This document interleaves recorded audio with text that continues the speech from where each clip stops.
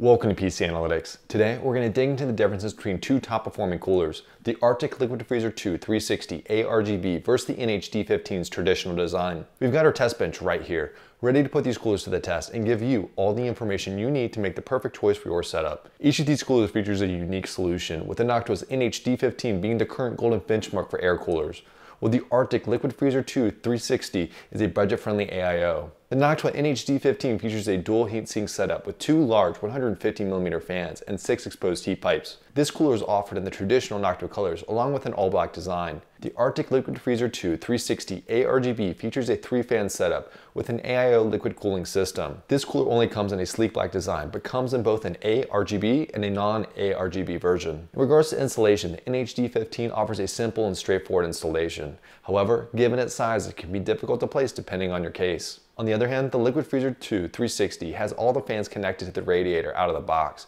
so all that's left to do is to connect the AIO pump to the CPU and the radiator to the case.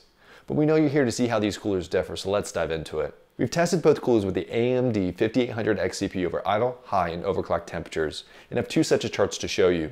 One that looks at performance normalized by percent speeds, and one that looks at performance normalized by sound. In our first set of charts normalized by percent speeds, we have temperatures on the left represented by the solid line, noise on the right represented by the dashed line, and percent speeds on the bottom.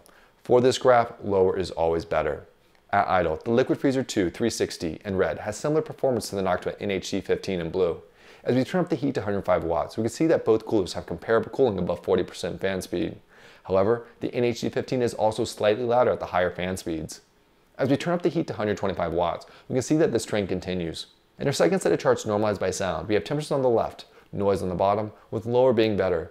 At idle, both coolers continue to perform similarly. As we turn up the heat to 105 watts, we can see that the NH-D15 has a slight advantage. And when we push the CPU to 125 watts, we can see that the NH-D15 marginally extends its lead. If you're curious on how the Liquid Freezer 2 360 stacks up against the Liquid Freezer 2 240, you should check out this video comparing these two coolers. Thanks for watching. And if you enjoyed this content and found it valuable, I invite you to support us by giving us a thumbs up or hitting that subscribe button. Your support is appreciated.